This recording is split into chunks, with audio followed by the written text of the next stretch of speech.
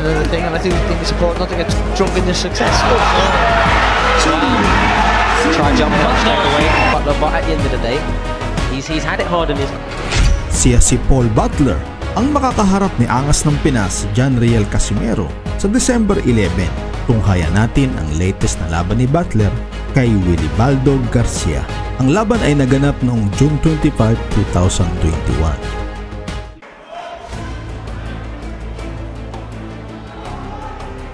Ahead of this assignment, and the media and plenty of it. How educated that is? What I've seen of Garcia, and you know, what Butler will be aware of, is that he just like does this. Just fires regardless if you hit him, he just fires back. So land will, I feel, you just not to get too greedy with that. Otherwise, Sonny Edwards knows what it's all about.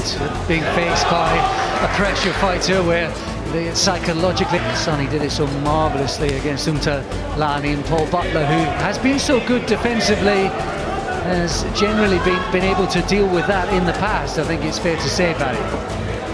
I've watched him from pretty much his first fight up until he won the world title and covered most of his career, but he's been sublime in some fights, he really has. Sinking some shots in here, Garcia, though. He got through with a couple. Here's another thing, and I do think it's important not to get too drunk in the success. Try jumping up straight away. Butler whirls away and delights as he lands a signature left hook. The opportunity, Steve Gray demands that Garcia defends himself. He's been clipped again, and Paul Butler can hardly miss through the first couple of minutes. And there's been sliced in with a couple of right hands to the body as well. That was good from Butler. Sorry, Alex, that was good from Butler. Then he wore back. Just before he took a step back, he jabbed and then took a step back with it, just to realign himself. And Garcia's not taking really any scoring shots away clean. He's great. Terrific body shots again from Butler, and you can see him really focused even up there in defence. I don't know just to block these shots.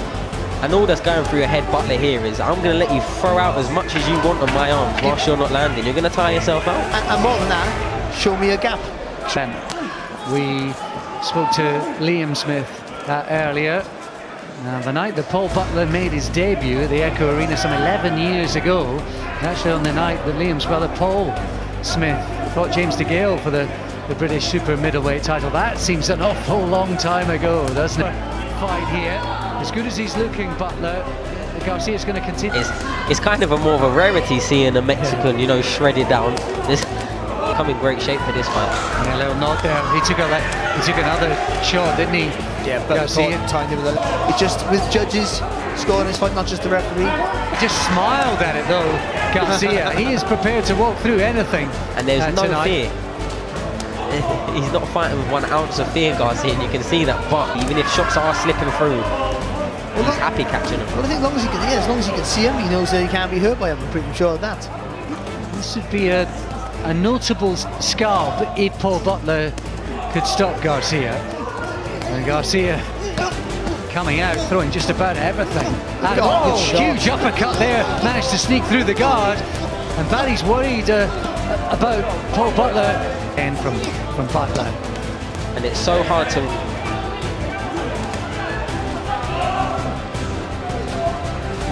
Body shot there from it is, but he's not putting anything into the shots, is he? You know, he's not no speed in the punches, he's not putting any weight behind him, so I think he probably can, you know. But I think though, when he is throwing the shots, Garcia, shot there, leapt into that left hook, didn't he, Butler? Garcia he has been the distance with the likes of Alejandro Barrios, who equally better fighters, and he also went the distance 10 rounds with Dwayne Beeman as well, who was stopped in, I think, 9 by Juan Francisco Estrada. So gives you an idea. He has been the distance with some decent guys who operated at world level, even although he himself is some way off that. What he has brought thus far is world-class. To be fair. Well, Garcia works off your work, doesn't he? That's what happens. So but in a sadistic sort of way, so you hit him. You got to hurt him or hit him first before he will let his hands go. And it will be interesting if the tide does start turning and Garcia. As we resume the action with a minute to go. What a division this is, though, boys. I'm afraid. Anyway, it was spectacular again. Those left hooks to the body against Casimero the other weekend. You've got two guys.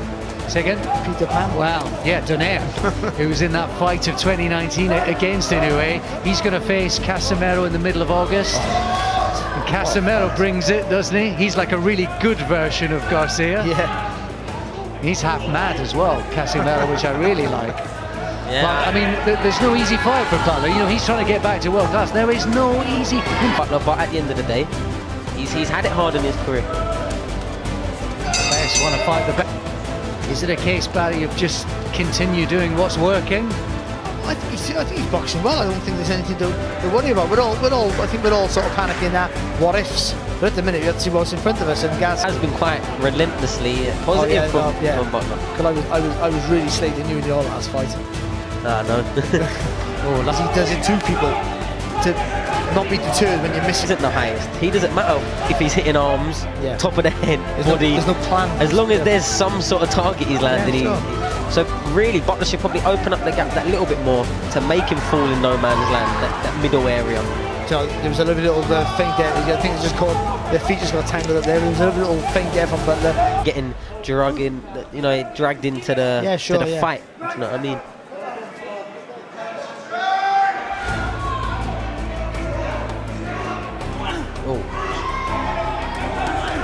It's just about the first time he's missed with the left hook tonight, Butler, that one. The left hand there from Garcia. How much of this, Barry, do you think is Garcia dragging Butler into a fight? How much is it Butler have taken a rest and inviting it? No, I think Sonny have said that. I think Butler did want to stand his ground and show that he can fight inside and he's physically strong. But I think it is just the rhythm of Garcia's works that forced him to hold his feet. And also, that's lovely there. Just sees the clumsy right hand thrown by Garcia and just skips the other way, makes him fall through the ropes. But then sits on the ropes and Garcia goes to work. And again, a lot of the shots being blocked. But for me, in this round and the last round as well, too many on Butler's side from Garcia got through. And I think that movement really happened because Garcia's getting too used to.